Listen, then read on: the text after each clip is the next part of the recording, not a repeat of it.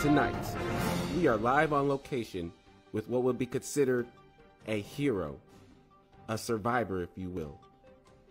Now, our guest would like to keep his identity a secret, so for that, we will refer to our guest as Mr. X. Mr. X, can you tell us about your experience? What happened to you on that night of January 25th on Chino Lake?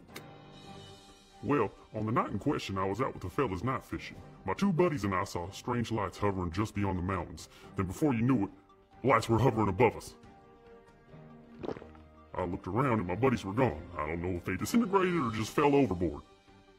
Wait, Mr. X, are you telling us your friends disappeared? Were they ever found? No, sir, we have not found them yet. We're actually putting together our own search party, and we will not rest until we find them. If you want to donate to... And that's all the time we have today. Thank you for your time, Mr. X. And we're clear. Considered a hero and a survivor? Now, who wrote this shit?